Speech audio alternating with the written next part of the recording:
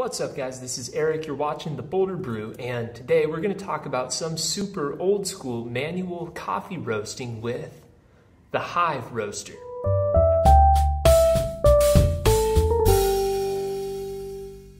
Now, I stumbled across this little guy because we recently moved abroad, and due to the voltage difference plus just some packing logistics, I had to leave my beloved Fresh Roast SR800 back in the US. So I got to looking for something a little more manual, and I stumbled across the Hive. And this is not actually that different from just good old skillet roasting like you might have tried before. You hold it in your hand, put it over a heat source, and just kind of swirl it around. And I'm gonna show a demo roast in a little bit. But the gist of it's really simple. You just have a dome and you have a bottom part with a handle that's very solidly attached. You can see there's a lot of ridges on the bottom that help the coffee beans to agitate so that you're not going to get a single side of the bean in contact with the bottom and then scorching really badly through your roast. Because that's one of the biggest challenges when you're roasting with a skillet, as you may be all too familiar with. Bottom line is the Hive is a fantastic gadget. You know, there's two simple zero technology pieces. There is nothing to break. There's no need to cool it down between batches. You can, do it until your arms get tired. And as long as you have reasonable expectations, right? So we're not looking for the same precision, consistency, or evenness that you're gonna get out of an automatic roaster that you're familiar with. Not gonna happen. That said, once you get the hang of it and you figure out the peculiarities of the heat source you're using and kind of what distance above the burner to hold it at what time, you can get some very tasty coffee. I have not been disappointed whatsoever. There was a learning curve. The first few batches, frankly, were terrible. But again, as I got accustomed to the nuances of the Hive and of the burners I was using, the batches have started to actually become downright enjoyable.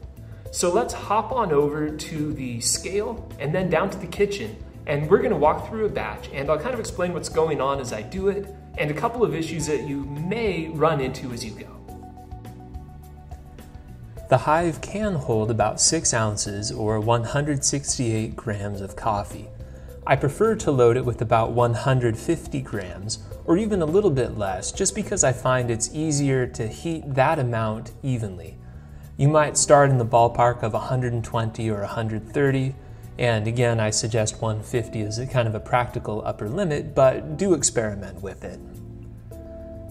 Next, we simply pour the green beans into the base of the roaster, snap the top of the roaster on, start up our burner, and get to shaking. And in a second, I'll show what size of flame I've found to work well. This will be immensely variable depending on electric versus gas stoves, as well as the shape and distribution of the flame if it is gas. So again, you'll need to experiment here as well. Anyhow, we get to shaking, and the roasting process is basically 12 minutes of this, 10 to 12 minutes, give or take. And after something like 4 minutes, you should notice the coffee starting to turn a little bit yellow. Maybe it starts giving off that kind of grassy aroma that is typical of the drying phase. And I do recommend trying to move from your shoulder and your elbow, not from your wrist. Otherwise, you're going to find yourself getting very tired very quickly and maybe working up a bit of tendinitis eventually. Then perhaps 7 or 8 minutes in, the coffee's going to be fairly brown. And another minute or two later, it's going to get a little bit deeper, and you'll notice around this point, if you take it off the burner, it starts emitting a fair amount of smoke, which gets incinerated when it's back over the heat source. And pretty soon, I believe this was roughly the 10.5-minute mark, you'll start to hear a pretty rapid succession of first some isolated ones, and then a quick series, almost like tiny little firecrackers going off.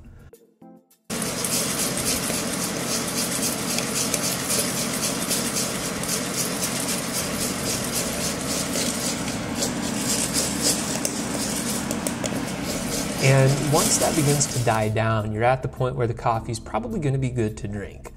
If you can't cool it very quickly, I would recommend dumping it at this point. If you want to develop it into second crack, you can certainly continue to do so. So now I'm done, so I'm pulling it off of the heat, holding it under the range hood just to suck up a little of that smoke for a few seconds. And now it's time to dump the beans right out of the hole in the top of the dome. I'm using a colander. This will be a very smoky, probably the smokiest part no matter what, so an open window, range hood, something like that is highly recommended. This is my extremely low-tech and inefficient cooling method, just swirling it around the colander while I blow on it to cool it and to disperse the chaff. But if you can rig up something like a fan, or better yet, the suction end of a shop vac, it'll cool it down much faster and help make your output a little more consistent. But all told, the output is not too inconsistent here.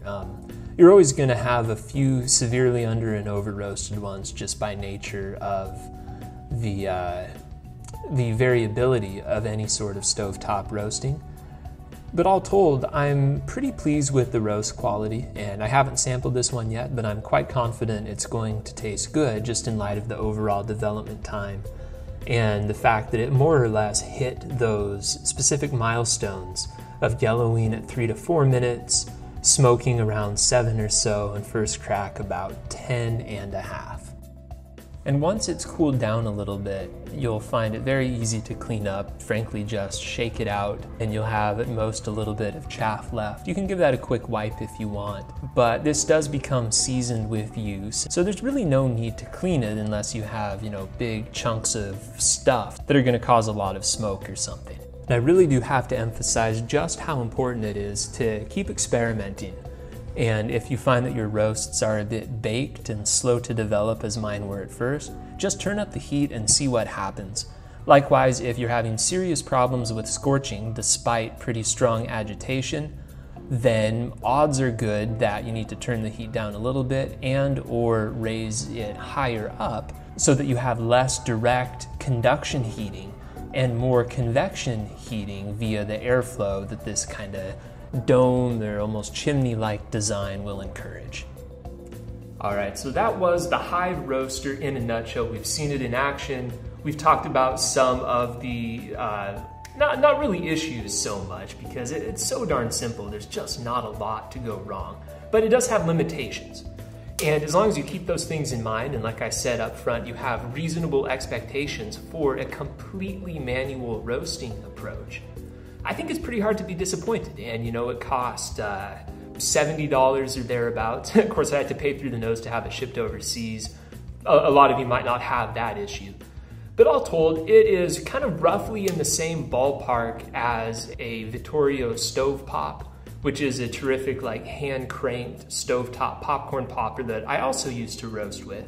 It's gonna come in more expensive than basic air poppers, but it has a much larger batch size. So if you're willing to trade some effort for capacity, probably a pretty good option. Now, to be frank, if budget and purchasing availability are not issues, I would still go with the fresh roast. I do miss that. I do look forward to using it again. But in the meantime, the Hive is a fantastic introduction because it keeps you front and center with all the kind of sounds and sights and smells of roasting in the most hands-on way possible. If you're kind of conscientious of the process and if you're willing to experiment, you can't not learn a lot about coffee roasting. And for that reason alone, I think it's a marvelous introduction. And if you do choose to upgrade to a fancier roaster from there, which I think is highly likely, not inevitable, but highly likely, then you'll have that much better of an idea of what you're doing when that time comes.